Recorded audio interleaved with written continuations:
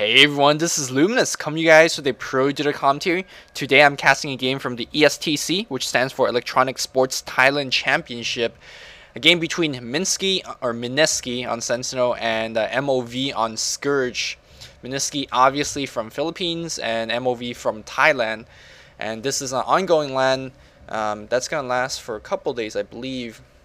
So that should be very exciting to see some Southeast Asian games. And if you guys are not familiar with Philippine Dota, the good old analogy that Philippine Dota is just like tentacle hentai. The first time you watch it, your mind will be blown.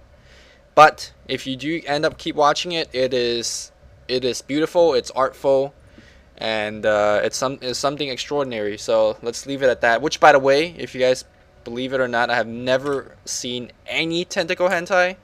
I told that joke once, and apparently, like, I'm the tentacle hentai master. The closest thing I got to tentacle hentai was Iga Musume, and that had a lot of tentacle, but no hentai there. So I'm sure no one will believe me, but let me leave it at that. Mineski on Sentinel, MOV on Scourge, and we do see the Lycan being banned, Earthshaker being banned on the Scourge side. Looks like the ban are slowing down. So I'm going to tell you about my day today because this is relevant to the cast right now. I have a paper due today, or I had a paper due today, and you know, it's like, okay, no problem. Pressure level 0. And it's like, oh, I don't have the books bought yet, so how am I gonna quote from the books? Because I'm supposed to do the reading. And MP drove to the library, bought the book, came back 12 o'clock. Stress level 0, still at noon. And then, you know, 3 o'clock during the day was reading watching Hatsune Miku on YouTube. Haven't wrote a thing yet. Stress level 0, no problem. After dinner at 6, you know, maybe start brainstorming a little bit because it is getting close to the 12 night deadline. So brainstorm, you know, got all my information ready. At 7 o'clock, start writing. Stress level 0. Bam! 3 hours later, 5-page paper done. Everything looks good. Have my headers, titles, everything looks perfect. And then I gave it to my proofreaders. Like, hey, you gotta help me out. Just proofread. It will take you 10 minutes. It's a rather short paper. And the guy was proofreading while watching a game from ESTC. And safe to say that proofread took like over an hour and 30 minutes. And my stress level was rising, man. It was rising. I was like, oh my god, my paper done. Just proofread it. Ah, man. Now I'm done with the paper, and I was so worried today. I was like, can I do my one commentary a day? I'm going to do it, because this is Luminous. Don't back off from promises. Let's go back in the game, right? We have Mineski banning the Wolf, the Invoker, and the Lich. Meanwhile, Scourge banning the Shaker, Brewmother, and the Shadow Demon. So Ancient Apparition right in the poll. Let's see if that's going to be the first pickup. I doubt it, because it's a strong hero, but you know, many games in the past have said the big weakness with that hero is requires setup. He also requires some sort of laning. You can't really put him as a support. Not that good as a roamer. It requires, you know, leading stuns. Needs quite a bit of EXP. So overall, a very strong hero, but definitely not worth the first pick. Well, we do see some teams first pick it, but you know, I think that comes down to team choices. As you see, MOV here taking a little bit of time in terms of first pick. There's some very good heroes still in the pool. Ancient Apparition, as mentioned, Bat Rider is definitely worth that first pick. You could go into a Spectre first pick. We've seen some European team do that, and Spectre does have a pretty good win rate, even if you pick it first. Even as a carry, she becomes difficult to counter. I mean, like, just think in your mind, who counters Spectre hard? Can you think of any? There's very few heroes that counter Spectre hard. I mean, you can't really stop her from farming because she has Spectral Dagger, she has Dispersion, and she could KS with Haunt, and it's gonna be a Juggernaut, right? Standard first pick. I'm just kidding. This is not a standard first pick at all. I have no idea why MOV picked up Juggernaut first, other than that he is the coolest hero probably in Dota. MOV actually took a bit of time, so this is not a misclick, I suppose.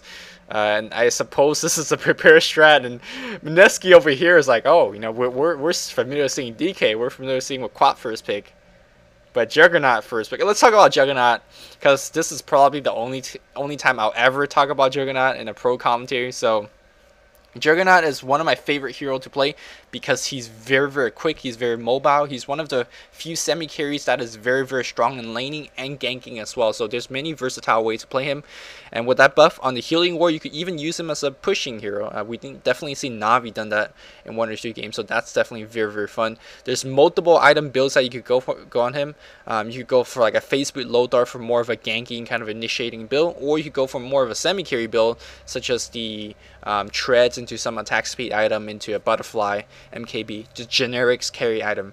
Of course, the laning with the Juggernaut is really nice as well. If you do pick up the Crystal Maiden, you have a very strong killing dual lane. You could even go boots first with the Juggernaut. It's definitely not unseen before. So very strong hero overall. He does lack a little bit of late game carry power, but aside from that, I think he's a very decent hero, and let's see how MOV is going to be playing it this game. Now, on the Sentinel side, we do see Firion as the leading pick here in conjunction with the Crystal Maiden.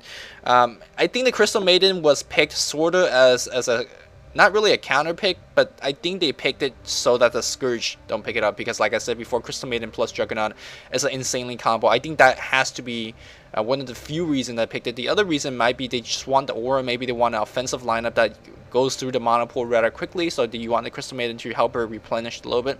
Crystal Maiden isn't too bad per se against Juggernaut. If you could drop the Nova before he spins, the slow buff will be still on him. Unfortunately, if you do Frostbite the Juggernaut will just spin it away, so no problem there. We do see Pugna being second picked up, so I'm not too sure why they didn't pick up Pugna first, or another hero probably that even deserve a better first pick, but hey, whatever. In terms of the Sentinel, I think what they're trying to do is, with the first 2 pick, you can go a little bit more ganking oriented. It depends on whether that Furion is coming out from the jungle, or you could go a little bit more pushing oriented. But no, we see Scourge right opening it up with a Dirge as well. So this is non-standard to say the least. So this is some strong, very strong pushing power. Whenever you have the combination of the Pugna Ward and the Tombstone, basically you secure yourself a huge area. Like if you're fighting next to Roshan, if you're fighting under tower, you drop down those 2 artifacts on the ground, and they just have to give up that fight, because if you're casting spells, you're getting zapped. If you're trying to right click, the Tombstone's right on you. So it's just a whole bunch of stuff that you have to worry about, and they even have to Blade Fairy to scare you away as well. So just a lot of crowd control and a specific AoE. So I think that's what MOV is going for. They are most likely using these picks to push down towers, engage in specific areas, and this team fight lineup will be definitely very scary if it ever push that into your base. Like you just drop Tomb, drop the Pugna War, and run in with Blade Fury in the front. What do? I don't know. They could actually drop down a Healing War as well. So a whole bunch of stuff in the way that really makes the fight a lot easier for Scourge. Is that what Scourge is going for? Like just wards and stuff? Are they going to pick up a Venomancer? If they do, that will be baller. Venomancer and Witch Doctor, right? Just War Strat, sick. War Strat plus Tomb, right? But I don't know if that's the case. We do see Potom being picked up by Mineski. Just a general good mobility hero, good for escaping the Crep Blast, good for escaping the Blade Fury, and also leaping out of Tomb combos, or just Tomb area. So just a good mobility hero. I think what Sentinel is going for, judging from the first 3 pick, is ganks. They have the Firion for the global TP. Crystal Maiden, definitely a very strong ganker, having dual disables in the early stage of the game. Pretty strong nuker if you do level up that AoE Nova. And now the Potom being picked up, so another 2 nukes being picked up. So very nuke heavy on Sentinel. That is going to do a little bit of damage to the Pugna, considering that he's a very weak overall hero. But I think because Sturge is around and Juggernaut's around, there's enough healing to go around to keep everyone alive, even despite all these nukes. So I think Mineski, so far, they have the more standard lineup, but I think I'm liking the MOV lineup a little bit more. Of course, they do have 2 melee, and both Juggernaut and the Undying generally goes on the tri-lane, or at least a dual lane. So the laning is going to be a little bit awkward for MOV as well. I'm curious what they're going to end up doing. We do see Tinker being banned, and the Clockwork. I think these bans are gearing towards Turtle, or anti-Turtle. They want to get rid of it because both Tinker and the Clockwork are very strong against pushing and turtling, pushing teams in general, excuse me. Of course, if you are high enough level Tinker, you could just drop down the Clockwork Goblins, and that just destroys destroy his pushes very easily. And considering if you look at the first 3 picks of Scourge, they don't have any kind of strong initiator. They don't have a Venge yet. They don't have some kind of like a Beastmaster yet where you could just isolate the Tinker and kill him very quickly. So they just want to get rid of overall. Of course, the Clockwork gives you that scout. It gives you the hook-in initiation against the Pugna. If you could ever pick him off before the teamfight starts, that's a very huge advantage that you could claim. So very smart ban overall, although there's pretty good counter pushing heroes still left in the pool. So I'm not too sure whether that is the only reasons that they're picking. Oh yeah, one thing about Tinker that is very strong in counter pushing as well is if you ever want to pick up a Soul Ring, you just, you know, Soul Ring, missile, rearm, Soul Ring, missile, rearm, and you can stay very far back and just annoy the hell out of the pushing lineup. We do see a very smart ban by Minisky, right? They're seeing this war strat coming in, they're like, okay, let's ban a Venomancer, because obviously that's what they're going for. But I think what Scourge could be doing right now is picking up a Witch Doctor or a Vengeful Spirit. Both these heroes very strong in terms of pushing. Of course, Witch Doctor gives you that heal, gives that cast to drive everyone back. And Maledict is not going to be too important as a spell, but definitely the heal in conjunction with the Healing Ward, in conjunction with that Soul Rip heal. It's just a lot of healing to go through. But it's very dangerous to go over here at this point because you notice that Ancient Apparition is still in the pool, and the fact that the Scourge didn't ban it. So I'm assuming they don't want to go heal oriented, but Witch Doctor is still very strong as a pushing hero that casts bouncing like crazy. Vengeful Spirit also a very good pushing hero because it gives you some of the more I guess intrinsic things like the sight with the Terror, the swap to go high ground. That's definitely very important. If you ever pick up a Furion, pick off a Furion with a swap, that you know, their team fight goes very smoothly as well. So I'm wondering what support they're going to be picking. They're running down on time, 18 seconds in, and they're like, okay, take it slow. We know we want to pick Juggernaut number 1, but we don't know what support we want to pick. Oh god, it's going to be Ezlar. Okay, so very strong support in terms of pushing, in terms of rejuvenating your mana, and also the very underestimated ability of recall. And blind as well. Blind's gonna be good against Furion and the Potom, but mostly it's gonna be taken for the Chakra Magic and the Illuminate. And right now Minisky is up against a very strong push, and let's see how they're gonna be defending this. Some of the stronger pushing hero that they could consider, they have 2 ways to go about this. You could kill off creeps very quickly, which against most pushing lineup it would be good, because you know, hey, you can't push without your creeps. But if you look at this lineup, right, there's tombs, there's Pugna wards, there's, you know, healing wards down. Like it's just hard alone to kill off those creep waves, you know, without sustaining too much damage. So the second way to do about it is pick a hero that's tanky enough to destroy those artifacts. It's gonna be hard, but there's some heroes in the pool that may be able to do it. Syllabear is one contender because you can always send the bear in, even send the hero in to, you know, take down the Pugna ward, take down the tombstone. Depending on your positioning, depending what kind of backup you have. The second hero you can consider is Night Stalker. Definitely a very tanky hero overall. You could run in. You are going to sustain some damage, don't get me wrong there, but if you could get rid of those wards, if you get rid of those tombstone, you make the team fight so much easier. If you look at what the Scourge got right now, they got 0 stuns, and they are going to go for the second route. They're going to do the Bristleback, which is going to be very tanky. One Krill Spray is going to kill all the zombies, so very strong counter pick in that regard. And also he is tanky enough to go in and kill down that Pugna ward, kill down the Healing Ward, and even work on the Tombstone. And the problem with the Scourge lineup is they have 0 stuns. And against a if Minisky picks a very mobile hero on the last pick, let's say a Weaver of some sort, they won't pick up the Weaver. But I'm just saying, for example, if they pick up a mobile hero, let's say like a Weaver, or for a Windrunner, that wouldn't be a bad pick. They could just dance all around the Scourge team, and their Scourge can't do anything about it. I feel like Scourge need to pick up a very strong Disabler at this point of the game.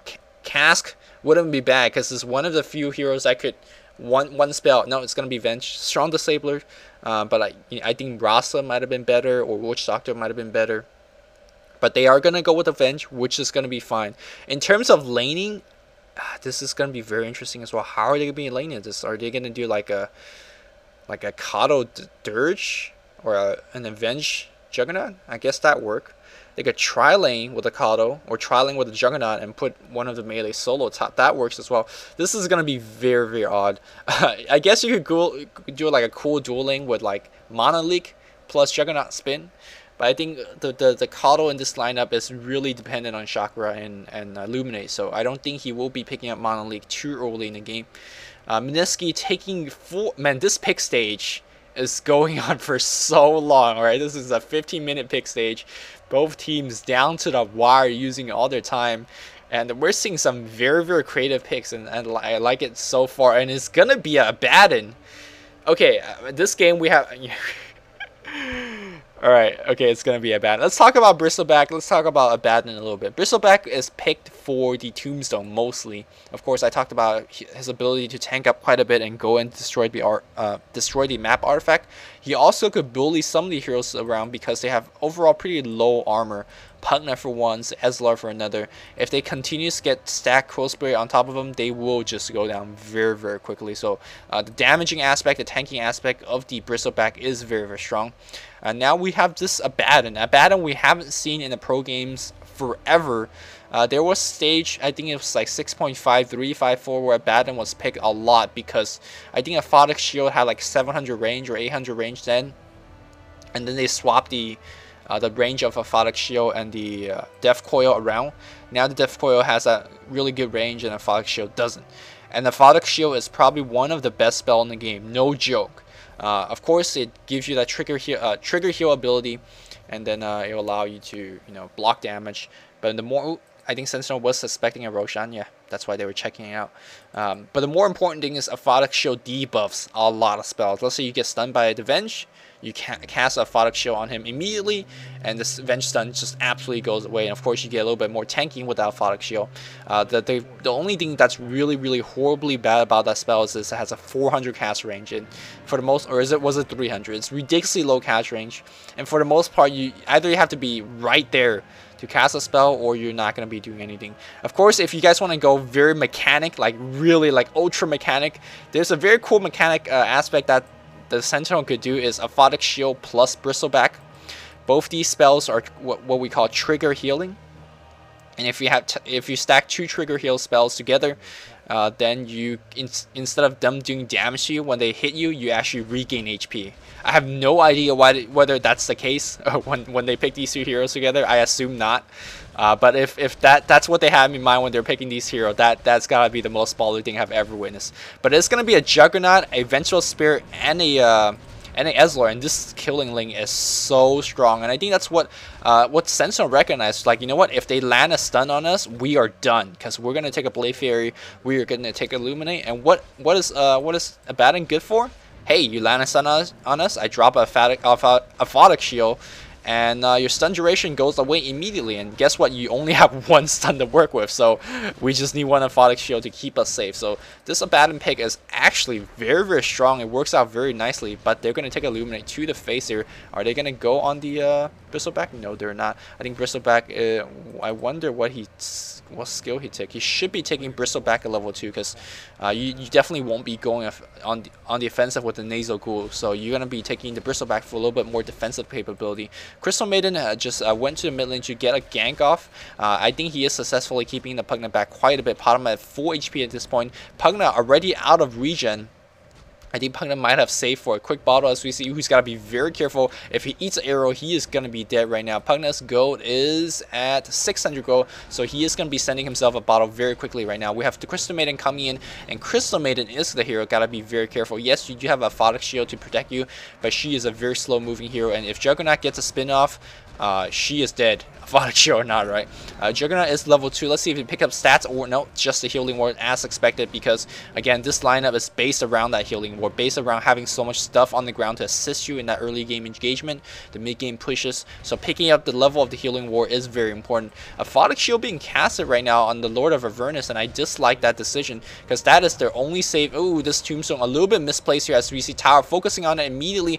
We do see the Zombie and the Illuminate destroying quite a bit of creep waves. The zombie very low HP right now, but the smaller zombie going against Abaddon and Photic Shield already down. He's a very low HP, but no boost speed on the Juggernaut, so he's not going to get the kill on the Lord of Avernus right now. We have a little bit more engagement going on here as well. The Bristleback at quarter HP, but he's doing so much damage. Here we go. Bristleback is going to tick. Wow, he's going to be okay. Continuous amount of healing, and he is going to turn around to get the first blood there. Very well done. Is he going to keep going? The Dirge got to be very careful. 2 more Krill Spray. He is going to be dead. 1 more Krill Spray, and he's going to be dead. They are really underestimating the offensive power of this Bristleback, especially in early stage of the game. Unfortunately, we don't have an extra Nova coming from the Crystal Maiden. That would have been triple kill for sure. And of course, Ezra showing how good he is with that Illuminate, shooting one up from his behind. We do have an Invisible Pugna coming in level 3, so the Decrepit Blast isn't too strong. I'm not too sure whether he even took Ward at level 1. Without the assist with his teammate,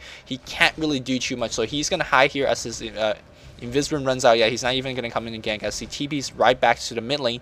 And because of that, the bottom got a little bit more free farming. Level 5 already to a level 4 almost. Yeah, level 4 Pugna now. And you can see that bottom now leading. Of course, standard Minisky play, standard Philippine play, bottle crawling like a champ. So going to be utilizing that Starfall for harass and also for that farm. So very well done there.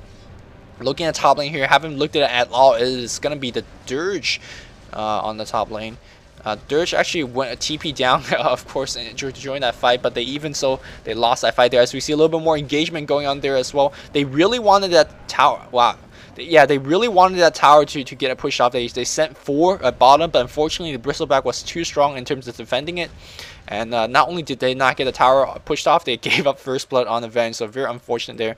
And now Bristleback very close to finishing his Vanguard, and once he does finish his Vanguard, you could kiss whatever offensive power you have goodbye, because Bristleback is probably one of the strongest counter pick against this lineup. We have a teleport coming in from the Furion right now. Who is he backstabbing?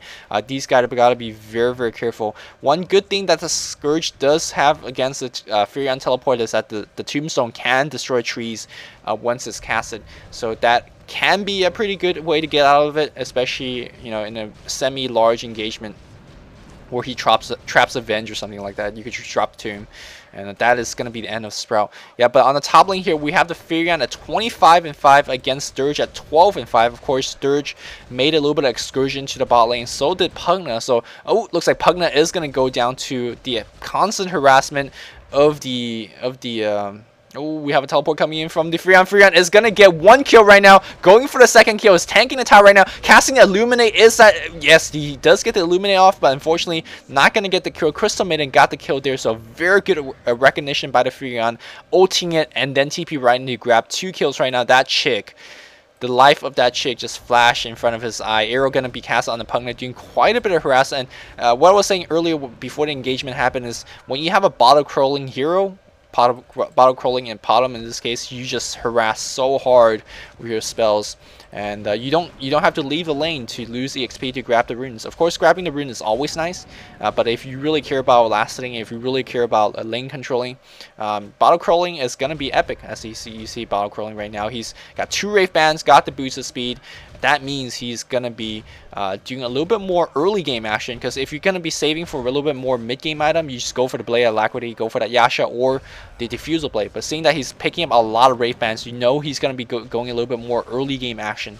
And because he had the bottle, he's going to be regenning quite a bit as well. Using the bottle, okay, I was thinking he was using the bottle to even pick up the runes. No, it's going to be the Pugna that picked up the rune. Regen rune is going to keep him in lane if he doesn't die. And that's a big if, because against a Potom, which is already very high level at this point, level 7, yes, max Starfall at this point. A double Starfall does, by the way, does 460 magical damage. That is just absolutely insane against a very low HP hero like this. So that's an issue there. We do see Prophet has the Midas finish there.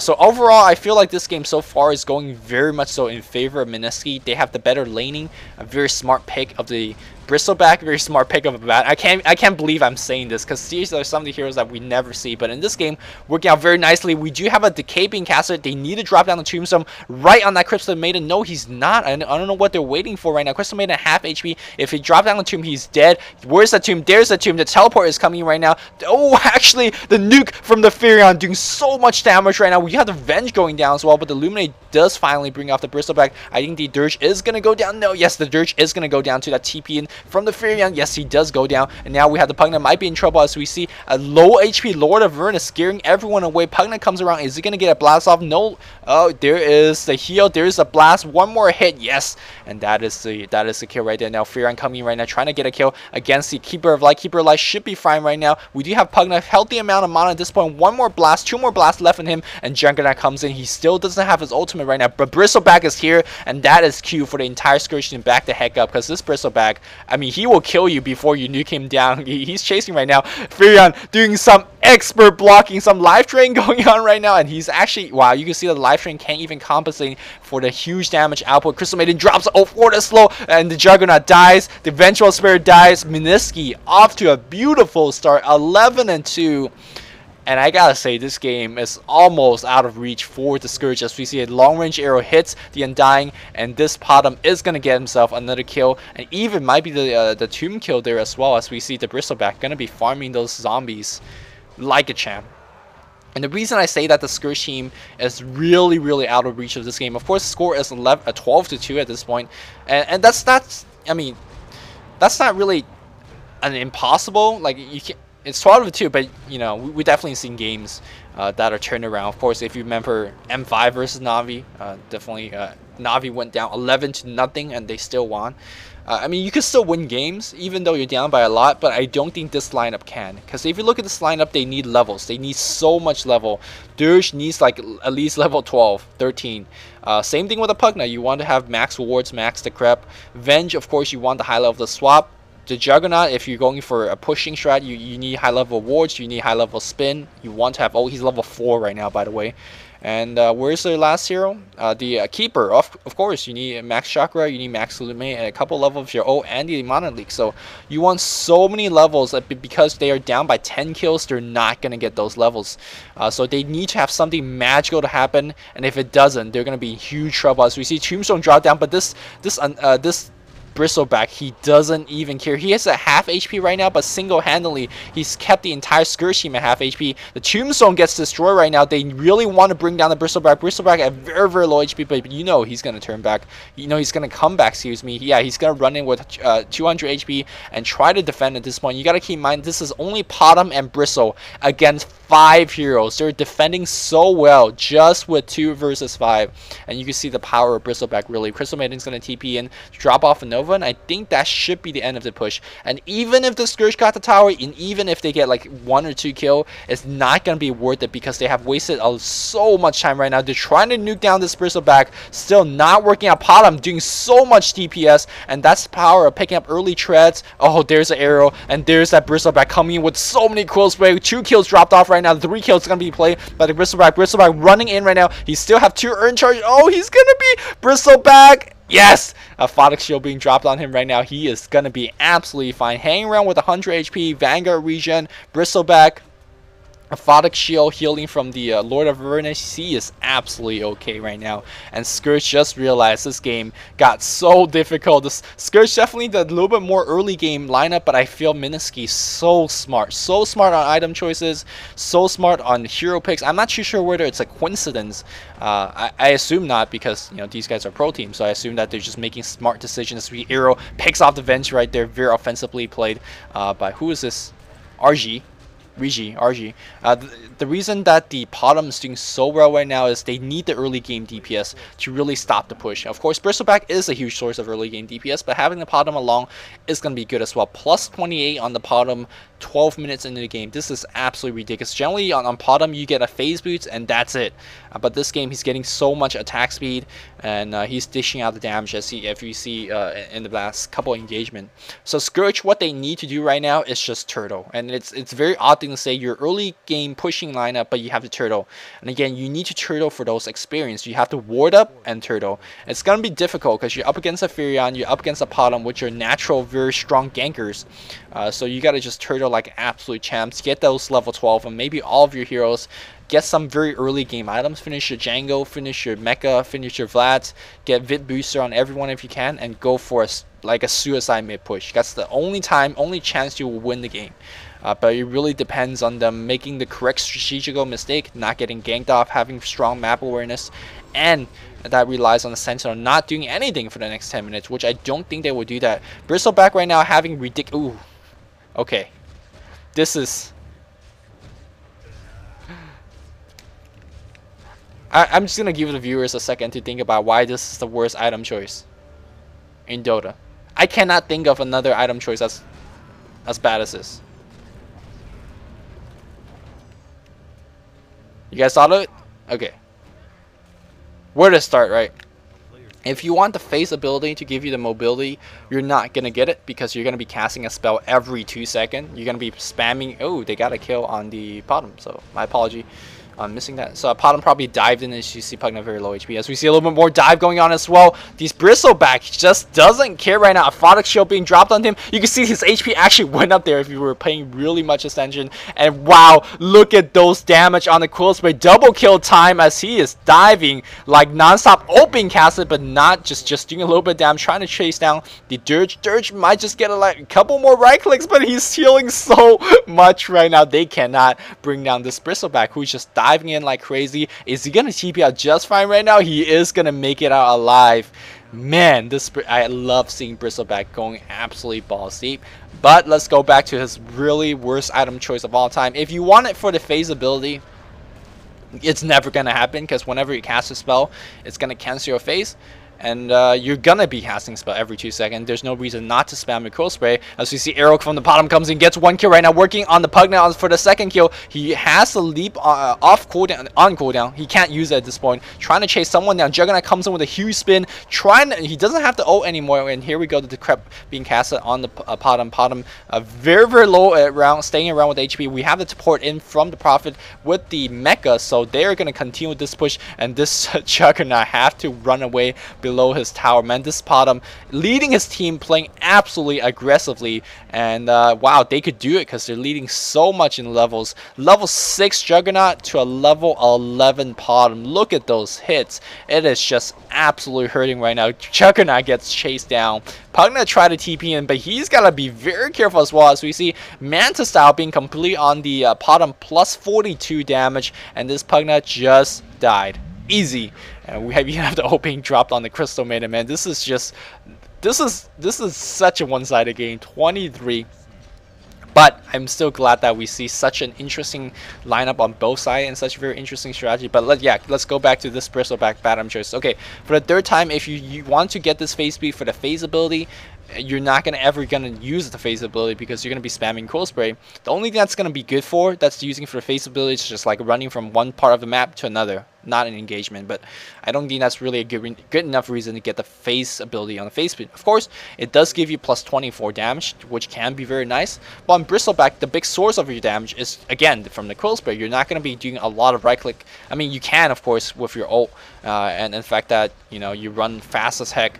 So I mean, you can do a little bit more right click, but I think the better item to get here is of course a Strength Tread, or even the Intreads for the extra mana, or even I guess you could even get Arcane Boots to help out your team a little bit. But Phase Boot is probably like the worst item. Like you could get Maelstrom on Techie and that'll be better than this. Like really, seriously, this yeah. Okay, I'm done with that item. Hope you guys actually see how yeah. Okay, it's a little bit bad. But let's look on the bot lane right now. We have the push being led by the Furion. We have the Django. We have the Mecha. We have the Midas and the Plate Mail. Damn, these guys are ridiculously farmed. And the score is 21-3. They are leading by 6 towers almost. So that's why everything just going well for Mineski right now. And really, I just feel like it was a little bit misplay in terms of devoting too much attention, as we see Long Arrow is going to miss. And what I mean by devoting too much attention to the bot lane was the Dirge had to TP down, the Pugna came from the mid to the bot lane, and really, they lost the lane there because of Bristleback and because of Abaddon. It's just absolutely insane. So two reasons, or two things I want to say so far. If you don't pick enough stuns, you are going to be in trouble, as evident in this game. Even though they have a really cool strat, they don't have enough stuns to make it work. And secondly, without stuns, Bristleback and Abaddon, beautiful heroes, because what are you going to do to them? They will just heal non-stop. And I am really curious whether they pick that for kind of a a dual heal. Oh, man, they're trying to bring down this bottom. Do they even have a swap? Do they? No swap, of course, because it's a level freaking 5 Vengeful Spirit. Man, the lack of level is just hurting him so much. Level 6, I'm gonna just pull up the menu here, and 10, 13, 13, 13, 8. Arrow's gonna hit on the Venge gonna go down right before the fight happens. The shield on the Bristle, and he just doesn't even care at this point. Runs in. We have a port in from Furion. Sprout gets through here right now. These 2 heroes are going down right off the bat, and he is gonna go just chasing the fountain like an absolute champ. The shield is gonna get destroyed. Right click comes in, and you know what? He's not phasing right now. Guess what? Because the phase is a bad. I'm just saying right now. The entire Scourge team getting wiped. They might even get their fountain destroyed. No, they don't have the Sentinel doesn't have a DPS right now. They do have a pot. They do have a CM that can freeze a fountain. They're hovering around like crazy, trying to go for it. But nope. Are they really gonna do this? Are they gonna just fountain farm? Look at this Bristle. It's turning around like he. Oh no! Pugna dies to the bottom. Oh, they might actually nuke down bottom right now. No, bottom very low. But they have a shop. They could buy salves. They have Urn. Look at that SMY on the bottom. Screw the Manta. I want early game DPS. Quill Spray. Just like no MP. Where you at? Oh man, I wish he's turned his back to that Illuminate. You see, his HP just went up. You saw that? The HP went up. That is the double, whatchamacallit. Yeah, there's a cheat being called, and rightfully so. Yeah, that's a game left. Okay. Wow, what a game. 27-3.